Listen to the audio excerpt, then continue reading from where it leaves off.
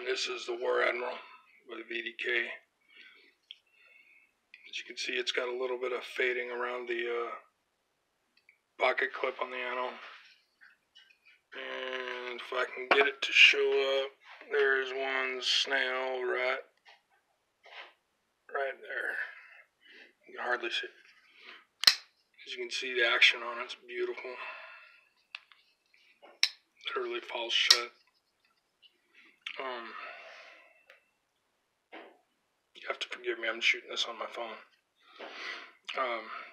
The edge, I don't know if that's a factory edge, it's just been stropped, or if it's been sharpened, but it's got a beautiful edge. It's very, very sharp. So we'll start at the front, work our way back.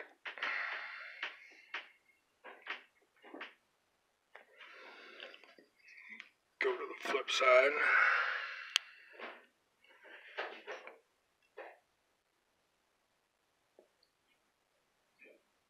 There you go. Shot of the lockup, nice and early. There's no blade play in any direction. Like I said, it literally just falls shut under its own weight. Centering is dead nuts. So I'm doing the video because the Imgur's being a pain in the ass. So anyway, there's the VDK War Admiral for sale or trade. I'll give you a kind of a shot of, let's see here, what I got that I can compare it to.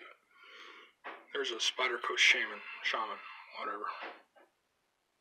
As you can tell, it's a little bit bigger than a Shaman, especially if you go cutting edge to cutting edge. It's a big knife, so it's just kind of not my thing. I found myself, I've been carrying this most of the time lately, so anyway, there you go.